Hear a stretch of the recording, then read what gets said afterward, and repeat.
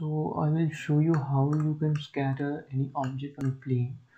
For that you have to enable a add-on which comes with Blender. So go to edit, preferences, and in add-ons you can search here scatter objects add-on. So here you can enable this add-on, and then by enabling you can click on the object you want to scatter and then shift click on the plane, then just press spacebar and search here scatter objects. So click on that, and then you just have to draw the line where you want to scatter your objects, then click enter. But you will see here that it is not perfectly scattered because the origin of the object is not in the base of the object.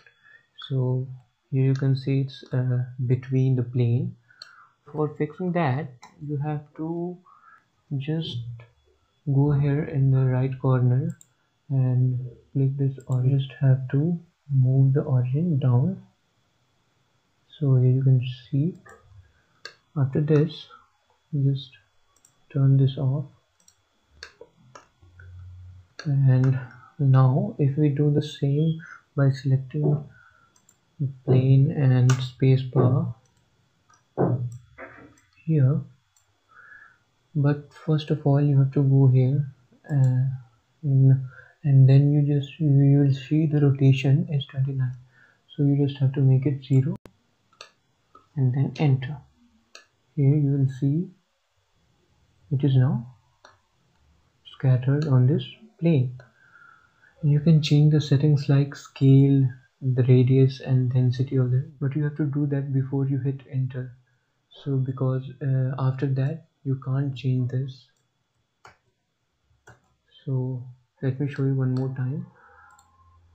You just click on the object you want to scatter. First of all go here, origins, GC. You have to make the origin on the bottom of the object, and then select the plane you want to scatter the object. Then you will just click spacebar and select the scatter object add-ons, and after that, and here you can change the size of it, the radius and density, whatever you want, and then press enter, and here you can see it has been perfectly scattered on the plane. And now you can go and scatter the objects wherever you want.